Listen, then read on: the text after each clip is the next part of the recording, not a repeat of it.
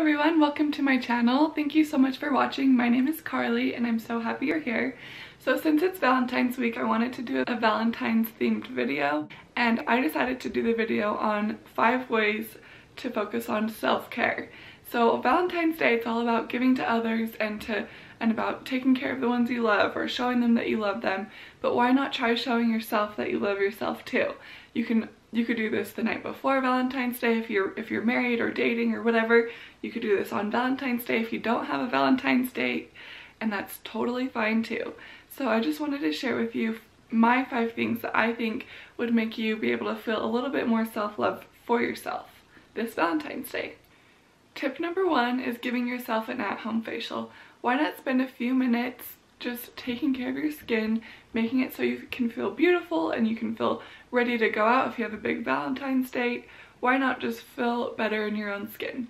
And my next tip is buying yourself something cute or sexy, even if no one's gonna see it. I walked into Aerie the other day and I was pretty surprised. I actually liked quite a few of their bras. They have a lot of little bralettes and cute things like that, and this one's just cute and lacy. And I just thought this would be fun to put under like sweatpants or under a sexy outfit if you're going out. Whatever you're gonna be doing, why not have cute underwear on? Like, it's the least you can do. My next tip is to buy yourself flowers. So I would recommend going to Trader Joe's since they have really great deals on flowers all the time. I think it's like a dozen for $10 or something. Like, it's pretty good. So I would recommend Trader Joe's for sure. And while you're at it, why don't you pick up some chocolate, because it's Valentine's and you deserve flowers and you deserve chocolate. Whether it comes from someone or you get it for yourself, you should definitely have it.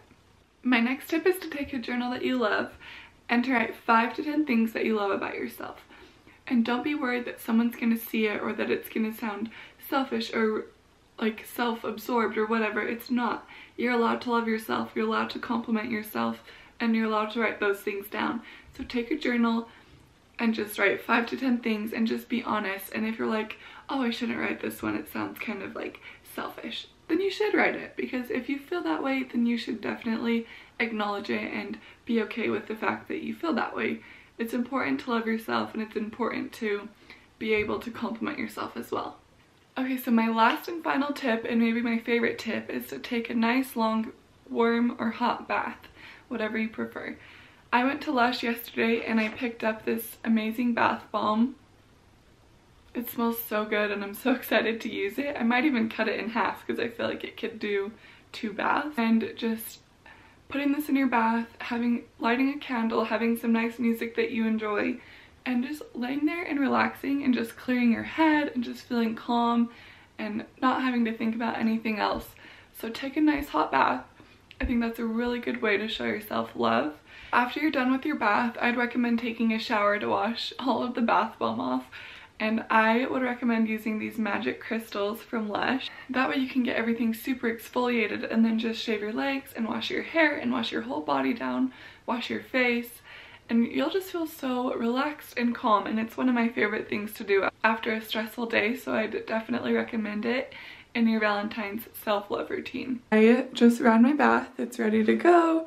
I'm gonna stick my bath bomb in it. I cut it in half, but it didn't go so well. It kind of is very uneven, but at least I can get 2 uses out of it. I lit some candles. I'm gonna use my scrub. I'm excited. So it's just gonna be a nice casual bath.